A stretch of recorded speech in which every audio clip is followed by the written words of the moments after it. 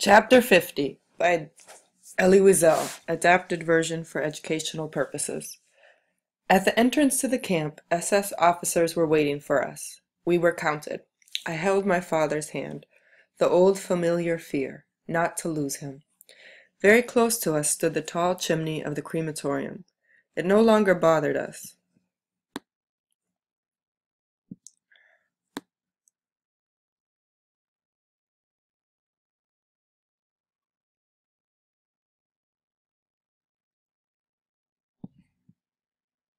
We were used to seeing this sight.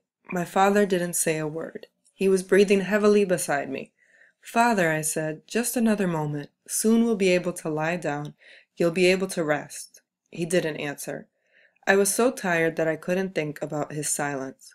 My only wish was to take the shower as soon as possible and lie down. But now he was moaning, "I can't any more. It's over. I shall die right here." He took me toward a pile of snow. Under the snow were the bodies of dead men. "Leave me," he said. "I can't go on any more." I could have screamed, I was so angry. To have lived and endured so much, was I going to let my father die now? Now that we would be able to take a good hot shower and lie down? "Father," I yelled. "Father, get up right now. You will kill yourself." And I took his arm. He continued to moan. "Don't scream, my son. Let me rest here a little. I'm so tired. No more strength." He had become like a child, weak, frightened, vulnerable. His voice was soft. I screamed into the wind. "But you will never wake up, never, do you understand?" I knew that I was no longer arguing with him, but with death itself, with death that he had already chosen. Suddenly the guards ran toward us and forced me into the building. They pushed me inside without my father. To sleep was all that mattered. Chapter 51. When I woke up, it was daylight. That is when I remembered that I had a father.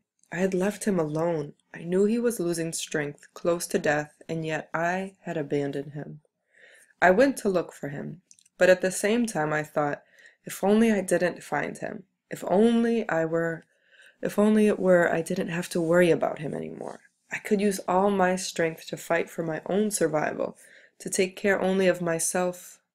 Instantly I felt ashamed of myself forever. I walked for hours without finding him. Then I came to a block where they were giving prisoners black coffee. People stood in line, fighting for the coffee. A soft voice came from behind me. "Eliezer, my son, bring me a little coffee." I ran toward him. "Father, I've been looking for you for so long. Where were you? Did you sleep? How are you feeling?" He was very sick. I ran to the coffee like a wild animal. I brought him a cup. I shall never forget how he looked when I gave him this coffee. He was so thankful. He looked like a sick animal. With this small cup of coffee, I had probably given him more happiness than during my entire childhood. Chapter 52. Every day my father was getting more sick. I did all I could to give him hope. Suddenly he sat up and his sick lips against my ear. "Eliezer, I must tell you where I buried the gold and the silver. Under the house." And he began talking faster and faster, afraid of running out time before he could tell me everything. I tried to tell him that it was not over yet, that we would be going home together. But he no longer wanted to listen to me. He could no longer listen to me. He was tired. Blood was coming from his lips. He had closed his eyes. He wasn't breathing. "Try to get some sleep, Father. Try to fall asleep." His breathing was difficult. His eyes were closed. But I knew that he was seeing the truth in all things. A doctor came over and I asked him to please save my father. "He is very sick," I yelled. "I can't do anything for your father," he replied. The doctor looked me straight in the eye. "Listen to me, kid. Don't forget that you are in a concentration camp. In this place it is every man for himself, and you cannot think of others, not even your father. In this place there is no such thing as father, brother, friend. Each of us lives and dies alone. Let me give you good advice. Stop giving your bread and soup to your old father. You cannot help him any more, and you are hurting yourself. In fact, you should be getting his food." I listened to him. He was right. I thought deep down, not wanting to admit it to myself.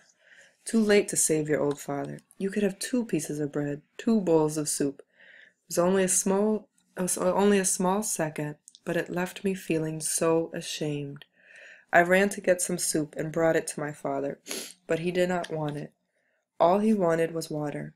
I didn't want to leave my father. All around me there was silence now, broken only by crying. In front of the block the SS were giving orders. An officer passed between the bunks. My father was screaming, "My son, water! I'm burning my insides!" "Silence over there!" yelled the officer. "Eliezer," continued my father, "water!" The officer came closer and shouted to him to be silent. But my father did not hear. He continued to call me. The officer took a stick and violently hit him in the head. I didn't move. I was afraid that he would hit me too. My father cried once more. I heard, "Eliezer!" I didn't move. Then I had to go to sleep. I climbed into my bed above my father, who was still alive. The date was January 28th, 1945. Chapter 53. I woke up on the morning of January 29th. On my father's bed there was another sick person. They must have taken him away and taken him to the crematorium. Perhaps he was still breathing. No prayers were said over his tomb, no candle lit in his memory. His last word had been my name. He had called out to me, and I had not answered. I did not cry, and it hurt me that I could not cry, but I was out of tears.